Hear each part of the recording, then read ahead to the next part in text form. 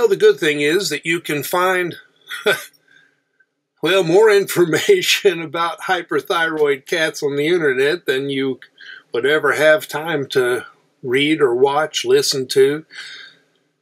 The bad news is that not all of it is good information. There's a lot out there that's misleading, inaccurate, and in some cases, downright dangerous. Quite a few that risk, run a higher risk of making a cat sick, and some that actually run a significant risk of being fatal. And some of that information is coming from vets. And that scares the daylights out of me. I'll get to that. And hey, I am not anti-vet. Do not take that idea from this video. We have been fortunate enough to know some, people who are superb vets and superb people. Also encountered a few vets that I would never willingly talk to again. But that's true of people in every field, I guess. And the vets aren't necessarily to blame at times. And I will talk a bit about that as well. Before I get to all of that, I do want to say this is the Hyperthyroid Cat channel. I am Forrest Poston. I am not a vet. I am not a cat. I am an often confused person who spends a lot of time with cats. So I'd say I've been kind of down this road more than once. All of this is observation, experience. This is not formal medical advice. Which also means, hey, please do your own thinking. I think I'm right. That doesn't make me right. Your vet thinks they're right. That doesn't make them right. You have to think and sort this out as well. So, having said, also, please subscribe, please share, click the thumbs up button, click the notification bell, and tell your friends. I am in serious need of more watch hours. All right. Myths and mistakes. And I'm titling this Volume 1 because, I expect to do several volumes on this. Unfortunately, there are quite a few of these. Some of them overlap, but I may, even when they overlap, I'll probably cover them because the perspective is a bit different. Today, we're talking mostly about things related to dose and related to kidneys. That does tend to be the main center point of treating hyperthyroidism. Now, one of the misleading or, inaccurate is the idea that methimazole causes kidney disease. No, it does not. The T4, the main thyroid number, is frequently related to the kidney numbers. And it's not as simple as high T4 lowers creatinine, low T4 raises creatinine. It's a little more complicated, but they are connected. So quite often when you bring the T4 back down towards normal range, creatinine will go up. Not always. It may go up a little, may go up a lot of varying factors, but that's not causing the kidney problems. It is revealing kidney condition. When you have the T4 in mid-normal range for a while, then you know what the true kidney condition is. So the methimazole doesn't cause a problem in itself, with one caveat I'll get to, but it just shows you what the truth is. A high T4 can conceal the true kidney condition. Having said that, I'm going to go straight to possibly, let's say, one of the most dangerous inaccuracies out there.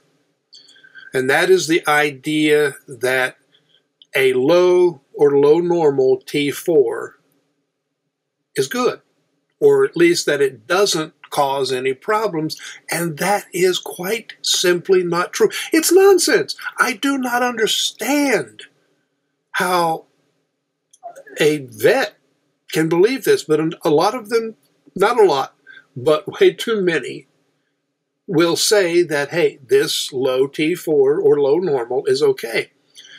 And even as creatinine goes up, they will still say it's the kidneys. But in this case, it's not. I don't want to say the methimazole is causing the kidney problem, but the overdose is causing a problem. T4 really has to be in mid-normal range when you're treating hyperthyroidism. And vets recognize that high T4 of thyroid running the metabolism fast lowers the creatinine frequently, runs things too fast, causes problems. And yet sometimes they don't acknowledge the reverse of that, that a T4 too low runs things too slowly. I don't understand how that idea has come about, but it is out there. We've seen in the groups, we've seen more than one vet tell somebody, oh, hey, no, this is no problem. And, you know, they want to put the cat on a kidney food or other kidney treatments, and just do not acknowledge that low T4 is dangerous. Now, there are times when you have to go through a low transient period, you know, particularly after doing the I-131. I mean, there are protocols for that. I've got a video on that. But the mistake is believing that low normal or low T4 is not a problem. It can be a problem. It can be a serious problem. Left low too long, and how long is too long depends on kidney health to start with, but it can be fatal just because it causes acute kidney disease, not chronic, acute. And it's just nonsense. All right, now that's the harshest of the video. Other things related to dose.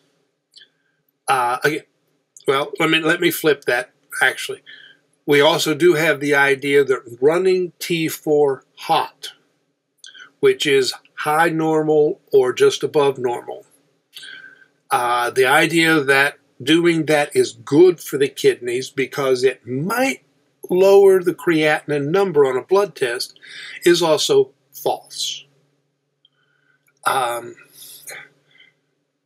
Some vets, some people just believe too much in numbers as if they are absolute things. They are guidelines. If a hot T4 lowers the creatinine, it's because the kidneys are working too hard.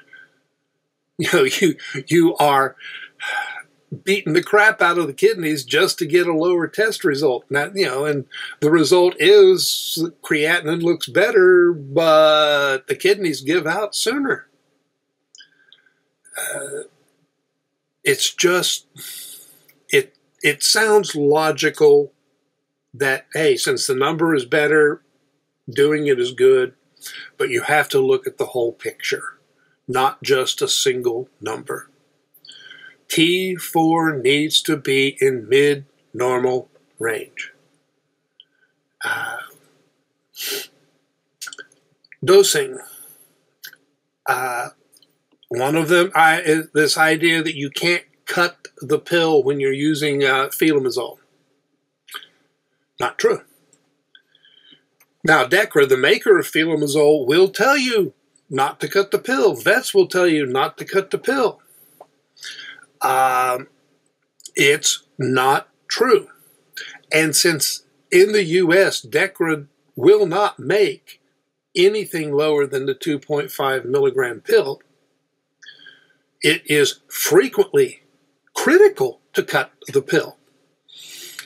And you can cut generic methimazole. You have to cut it because it doesn't, it doesn't come in low enough doses. It's made for humans. There's this idea that the coating on Methol is important, and that cutting it somehow alters the effectiveness of the meds. No, the coating hides the taste and smell of the med. That's all it does. That's it. That's it. And so cutting it does, okay, now the cat can smell and taste the med. You got to deal with that. But dealing with that is a whole heck of a lot better than overdosing the cat, or trying to come up with some weird dosing where you do 2.5 twice a day, one day, 2.5 once a day the next, or whatever. Those protocols are insane. Cut the pill. I would cut the pill. And they can be cut. Pill cutters will do it. It can be tricky. It can be done. Or changed to a liquid or a transdermal, whatever. But getting the right dose is the important thing. As far as I can tell, this really is just Decra trying to cover their butt legally in case somebody cuts the pill, handles it with wet hands, which will cause, you end up absorbing some of it, or handles it a lot and they don't wash their hands or wipe them afterwards, whatever. And then, if a person ends up with problems, or if a person just becomes hypothyroid naturally, and then wants to sue Decra and blame them, well, Decra's preventing that by saying, hey, we told people not to cut the pill. They've kind of eliminated the possibility of either legitimate or nuisance lawsuits. So it's putting legal and financial issues ahead of the health of the cat. Decra could easily solve this if they would simply produce a 1.25 milligram size in the U.S. They did finally start doing it in the U.K. I don't know why. They probably don't want to go through the process of getting approval. I'm not sure of that, but Decra should ethically produce a 1.25 milligram pill worldwide, wherever they sell Methol. Okay. I'm getting off on rants a lot. Sorry about that. Some people are told by the vet that they have started the cat on the lowest dose. And this fallacy goes back to the whole Decra and not cut the pill thing. Technically, there is no such thing as lowest dose. If you use the liquid or something, you can get pretty much next to nothing. It wouldn't do much good, but there are cats out there on as little as 0.625. Yeah, twice a day. it's becoming more common as cats are getting diagnosed in borderline situations more and more. As best I can figure, when a vet says lowest dose, what they really mean is the dose DECRA recommends. Well, and, I mean, that doesn't necessarily come directly from DECRA. Yes, the dosing is in the paperwork that comes with the med, but DECRA also spreads that information far and wide. And the idea has become that 2.5 milligrams twice a day is the starting dose. And it's not. It works for some cats. It's not the safest for a lot of cats.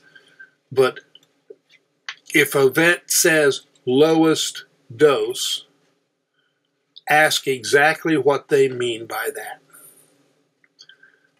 American Association of Feline Practitioners says to start at 1.25 or 2.5 twice a day. So to them, 2.5 milligrams twice a day is essentially the highest starting dose. 1.25 milligrams twice a day is the safest starting dose for most cats. A risk of side effects, risk of overdose, significantly lower. So lowest possible dose is a misleading statement. You got to get the details. You got to get the reasons. And there's the thing. Ask why. A lot of us ask why when we're children. Few of us ask why when we're adults. And especially we go to any doctor and we become often either overly obedient or uncommunicative, because quite often doctors are uncommunicative. Ask why. And if any doctor won't give you a good reason and keep answering your questions, find a new one. You don't need to deal with people who will not discuss things with you. All right. That's it for today's video. I don't know when volume 2 will be coming up. Maybe when I feel a little less like ranting. But I do thank you for watching. I'll be doing a variety of additional videos and some live chats, hopefully. Keep an eye out for those. Thanks, and so long.